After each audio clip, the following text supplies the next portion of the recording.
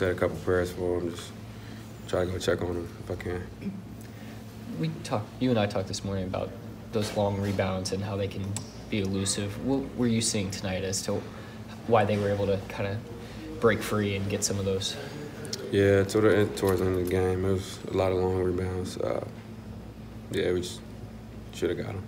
They went to the free throw line 40 times tonight. Do you see any common threads as to how those fouls were racking up? I'd rather not speak on that. You guys feel like you're in a slump, Jeremy? I mean, you came back from Portland, haven't played so well, now 2 straight sort of dud games. No, we're fine. We'll get it together. Anybody else? Thanks, Gigi. Thanks, Gigi. Appreciate it.